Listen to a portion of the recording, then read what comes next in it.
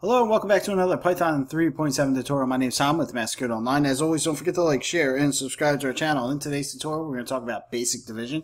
And basic division is represented by a / just like that. So let's get started. Let's do 25 divided by 5 is 5.0. 34 divided by 2 is 17.0. And if you haven't noticed yet, all of them are floating point numbers. When we do basic division using the single / we will be returned a floating point number. Let's take a look at one more example. 50.3 divided by 56 is 0.89 something. So if you have any questions, please let us know over at mastercode.online. Otherwise, we'll see you in the next tutorial where we talk about floor division.